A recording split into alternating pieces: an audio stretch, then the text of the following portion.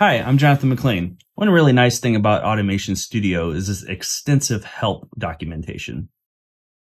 So if you run into something where you're not quite sure about what to do, you can always just highlight it inside here and go to Help, Show Help Explorer, or just press F1, and that will bring up the Automation Studio help.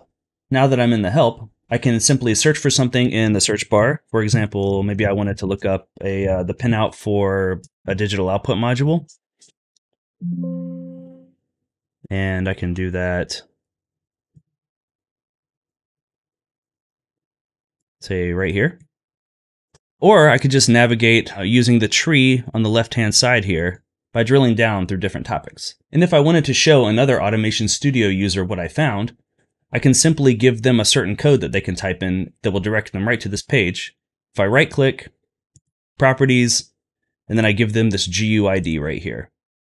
So then I can copy this, and now if I receive a GUID from a friend, I can just go to View, go to Page, paste, and there we go. And if I'm working with somebody who's not an Automation Studio user yet, I can always just export these pages as a PDF by going to File, Print, and selecting B&R PDF Creator. So those are just a few tips on how to use B&R Automation Studio's help documentation. So if you'd like to learn more or just want to geek out or something, feel free to visit us at ship6.team. Thanks.